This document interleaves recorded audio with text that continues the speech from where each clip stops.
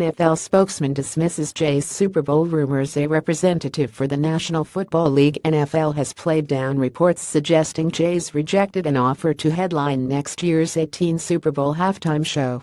Thursday, September 21, 2017. Bands Knowles and JAYZ enjoy a dinner date at Harry's Bar in Mayfair. WillAlexanderWin.com. The Empire State of Mind hitmaker became the latest musician to become linked to the big gig earlier this week via JAYZ 18's EP17, but he is rumored to have turned down the opportunity.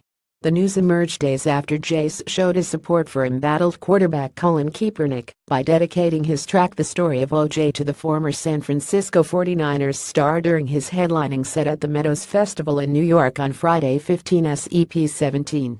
Kaepernick, whose contract with the 49ers was not renewed this summer 17, remains a free agent after sparking a backlash for kneeling during the U.S. national anthem at games last year 16 to protest discrimination against his fellow African Americans.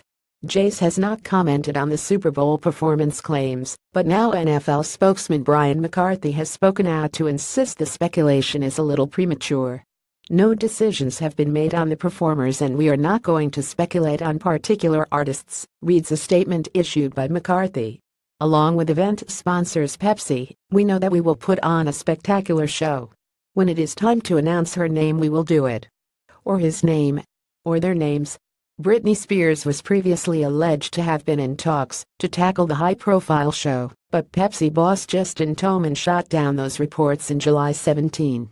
Lady Gaga had the honor of headlining the Super Bowl halftime show this year 17, while JAYZ's wife, Beyoncé, performed in 2013 and again in 2016 when she joined Coldplay and Bruno Mars on stage.